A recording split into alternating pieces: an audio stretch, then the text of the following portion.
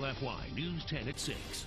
Changes to an ordinance for short-term rentals go before the Lafayette City Council once again. There are 3 changes now on the table for a vote Tuesday. Now, one property owner tells News 10's Renee Allen he's still not fully on board.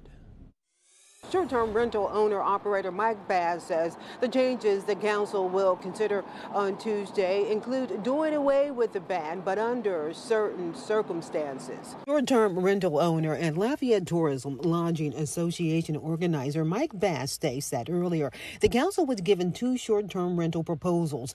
Now the council is down to 1 ordinance with several proposed add-ons to consider. One would ban in residential areas, but it would give you, if you asked your neighbors permission, you could still do it. You'd have to ask like 12 neighbors, and you'd have to ask them every year. And General Bass says he supports the amendment, which approves short-term rentals, but even that option, he believes, is loaded with restrictions. This ordinance, no matter which amendment they pass, would prohibit people from renting their own property for less than 30 days, even if you live there, even if you live there and it's a garage apartment in your backyard. Bass believes Lafayette needs to start small, and not with a pile of restrictions. It's too much, it's too far. We think it's kind of government at its worst. In fact, he says a study by the association found the economic impact of short-term rentals from tourism to other things is in the millions. $76.5 million.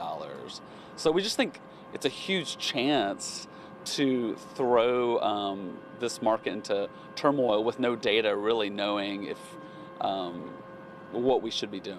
Meanwhile, Bass believes that the council should wait until the new council is elected, because if there's a fallout from the vote, it will be the new council who will have to deal with it.